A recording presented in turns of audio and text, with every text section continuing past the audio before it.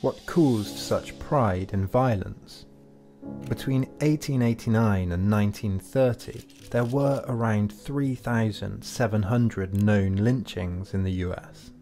The perpetrators ranged from single people to small mobs to huge crowds of around 15,000. The reasons given were broad. While most victims were accused of murder or rape, many were lynched simply for being rude, for arguing, for taking the wrong job or having the wrong beliefs. In 1935, for example, a mob lynched Reuben Stacy for frightening a white woman. In the days following his death, people from across the state travelled to see Stacy's body. One photo, this one, shows a young girl not looking traumatised or afraid, but excited. And when an anti-lynching advocate was travelling to visit the site of a lynching, he came across 3 children walking to school near the site. They asked him if he was going to the place where the had been killed.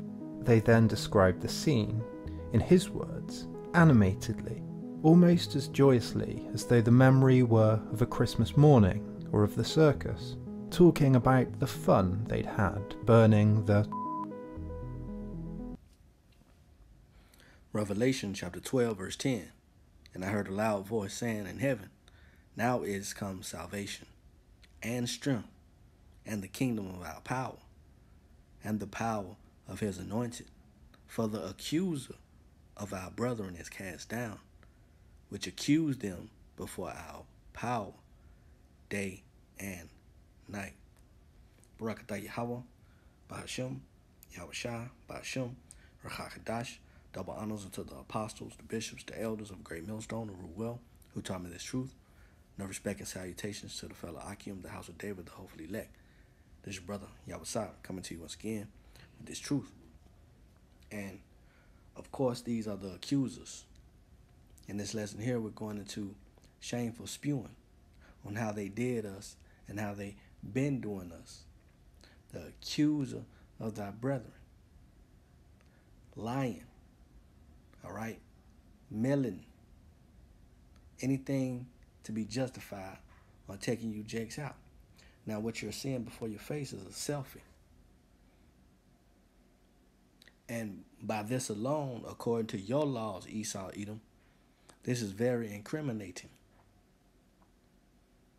Taking pictures next to a dead body, smiling, that seems kind of eerie to a person.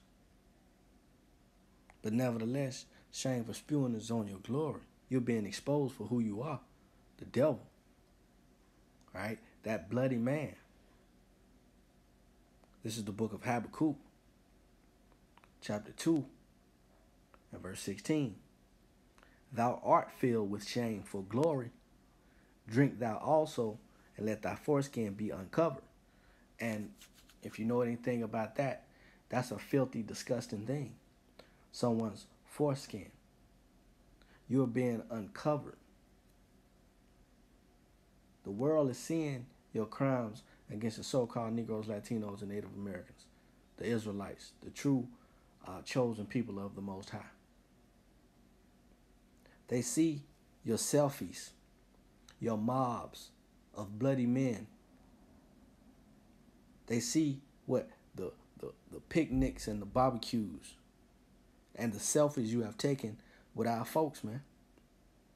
And those was just known from that short period of time, from the late 1800s to the early 1900s. That was 3,500 or 3,800 known lynchings.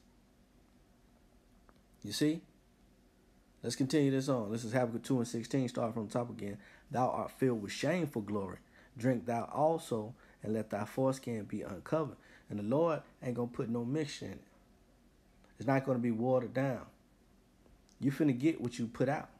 It says, the cup of the Lord, YAHAWASHI's right hand, shall be turned unto thee, and shameful spewing shall be on thy glory. Yeah, shameful spewing is going to be on your glory, which it is now.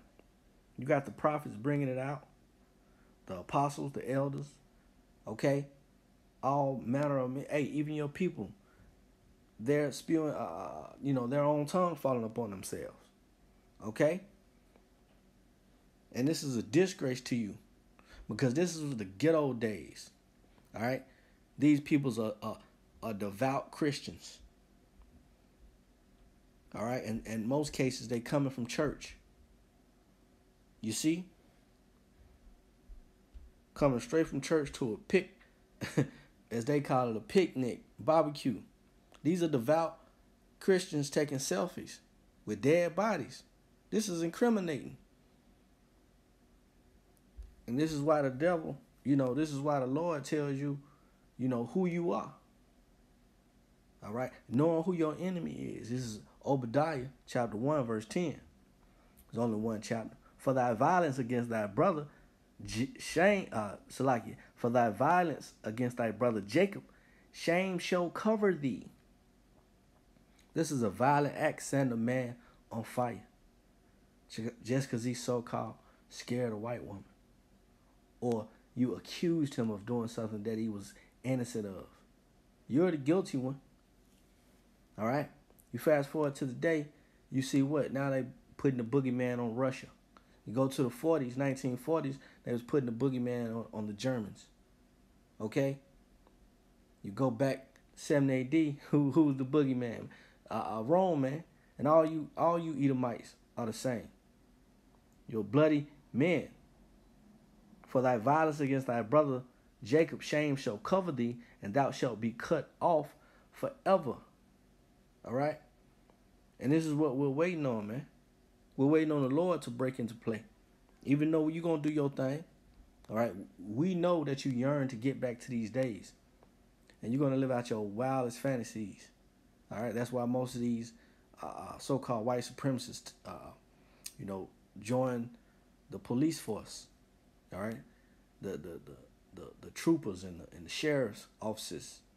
Okay, to live out their dream on hunting someone down and basically putting them to death. They think they have that right. All right, but they don't. This is Ezekiel 35, verse 5. Because thou hast had a perpetual hatred. See, this hatred that they have for us is not going to stop. Okay? It's actually going to get turned up. It is actually building momentum. Everything is playing out just like the Lord said it would. Okay? And this perpetual hatred is everlasting. It's not going to stop. And has shed the blood of the children of Israel by the force of the sword in the time of their calamity, and the time that their iniquity had an end. Therefore, as I live, saith the Lord power, I will prepare thee unto blood. When it was time to let your foot up off our neck, guess what you did? All right? You stomped harder. You kept the pressure on. The taxes, the unfair wages, the no account for our labors. All right? This is why our folks out there looking for reparations. You looking for reparations from this nigga that's posing with dead bodies. No good can come from that, man. That which is crooked, who can make it straight? All right? Continuing on, it says, I will prepare thee unto blood, and blood shall pursue thee, since thou hast not hated blood, even blood shall pursue thee. So you get what you put out. Okay? Mount Seir, Idumea, it's going to become a desolation, man. All right? Even the man himself. The bloody man himself. Okay? Let's jump down to 15. It says, as thou didst rejoice at thine inheritance of the house of Israel. Again, they coming from church to these picnics and barbecues. All right? What other diabolical mindset have to have take a selfie with a dead body, man? To have a smile on your face as big as the Joker's. You have to have some deep, perpetual hatred within you, man. And it ain't changed. Okay? It says, because it was desolate, so will I do unto thee. Thou shalt be desolate, O Mount Seir, and all Idumea. All right? Edomites. Okay? point blank. It says, even all of it, and they shall know that I am the Lord, YAHAWASHI. All right? So the Lord is about to get real up close and personal with you people, man. You see that? So we have to put you in remembrance of these nice little selfies that you have been taking, that you have been sending postcards to your relatives. Half of these pictures you see, you actually see the postcards that they have sent. These people actually have these things and these items in their photo albums at home, in their family heirlooms. The jars of castrated fingers and genitalias and ears and nose. Okay, they have these things, man. You ain't no telling what you might find. You run across a real, you know what I'm saying, true Edomite, man, home in his basement or what have you. Okay? And this is a proud look they got on their face. So the Lord is about to show up. He about to show out, man. So we give you this scripture. This is Lamentations 4:21. Rejoice and be glad, O daughter of Edom, that dwellest in the land of Uz. The cup also shall pass through unto thee. Yeah, because it was a cup we had to drink, and we had to drink the dregs of that cup of slavery. All right? So the Lord is telling you this is what you're going to get. All right? And according to the scriptures, as the Lord has said, you're going to get double, man. All right? It says, the cup also shall pass through unto thee. Thou shalt be drunken, and shalt make thyself naked.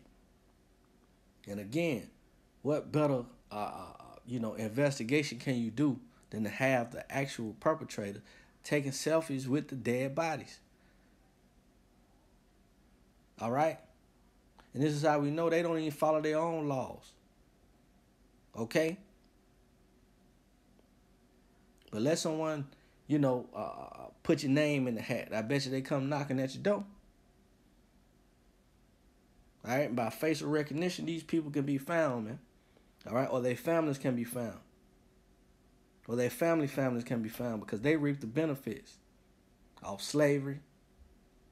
They enjoyed lynching and hanging. All right? They enjoyed writing laws on the books to keep us down, oppressed, and behind. You're going to have to pay for that, man. Okay? The book of Isaiah, chapter 47, and verse 3. Thy nakedness shall be uncovered.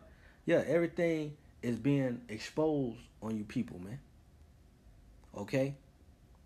From the time of your inception, all right, even going all the way back, man. Things are coming out. Even you people, y'all leaking y'all own shit, man.